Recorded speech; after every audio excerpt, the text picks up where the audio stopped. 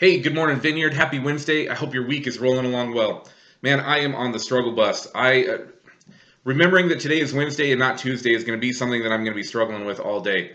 Those Monday holidays throw me off. It leaves me stumbling through the week, asking what day it is and forgetting right after Tara tells me. So, man, pray for me for that. And I hope that you are not joining me on that struggle bus. Anyway, as far as weekly updates go, I've got three things I want to keep in front of us this week. First, fall small group registration is open. So somewhere in this email, either up or probably down, there is a link in the email to go to the page on our website so you can check out the small groups, get signed up. Man, there are some great opportunities this fall, so check those out.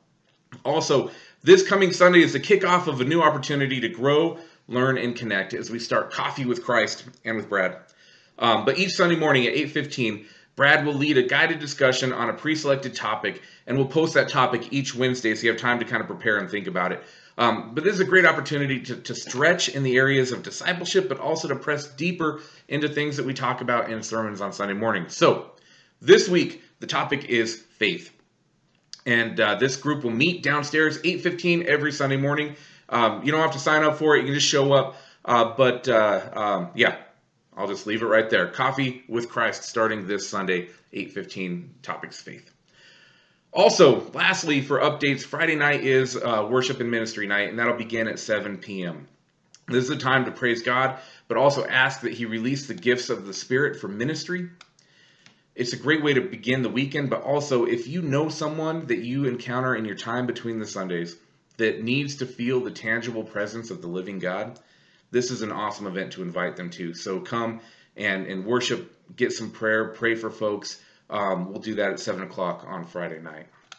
Now, this past Sunday, we went through Romans 13, and we talked about authority, submission, and some directives that Paul gives about how we ought to operate together as the body of the Messiah.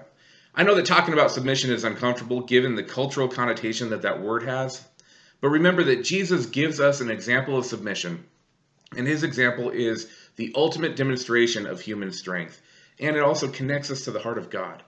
So, I want to keep this theme in front of us this week because chapter 14, which is our scripture for Sunday, is more about how we function as a group. It's about family dynamics, and all of what Paul is writing is encapsulated in the commandment to love God and love people.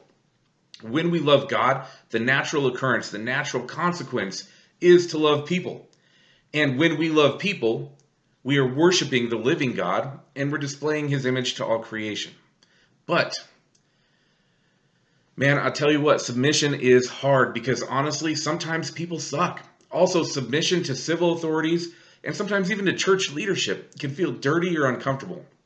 So, if you're kind of in that place, if you're in that tension, I would encourage you to read the book of Daniel in the Old Testament and pray through your reading as you watch Daniel and others operate in this tension.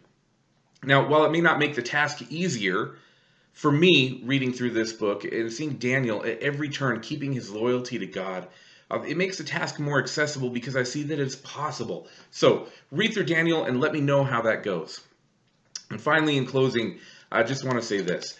On Saturday, as a nation, we mark the 20th anniversary of the attack on the World Trade Center and the Pentagon that we know simply as September 11th. Now, this event changed the course of our nation, and it changed our national culture.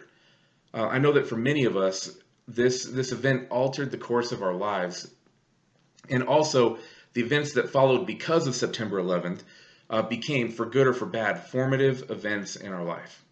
I had graduated from Marine Corps Officer Candidate School about 4 weeks before September 11th, and my life was impacted immediately. Also, though, without September 11th, Jenna and I would have never reconnected and likely would have never crossed paths again, let alone be married now. So it's kind of crazy how these events work. But at any rate, as we mark the 20th anniversary of this event, I want to encourage you to take some time on Saturday and pray for those that are still reeling from this event. As you journey through the day, also consider these two questions. The first one is, what is the role of the church in the time of crisis? Also, in addition to that question, can we, the Billings Vineyard, answer that role? Now remember that who we are emerges in a time of crisis. So if we are self-focused, chaotic, and living with no margins, when crisis hits, we act like we are self-focused, chaotic, and living without margins. If we collectively, though, have laid down our selfish ways, picked up our cross, and have walked the path of Jesus, or are walking the path of Jesus, then when crisis hits, we are at our best, and we become a refuge for the lost to encounter the living God. So, with that in mind, I hope to see you Friday. Have an amazing day. Know that I'm praying for you. God bless America, and also God bless the tasks that He put in front of you to do today. Have a great day. I'll see you soon.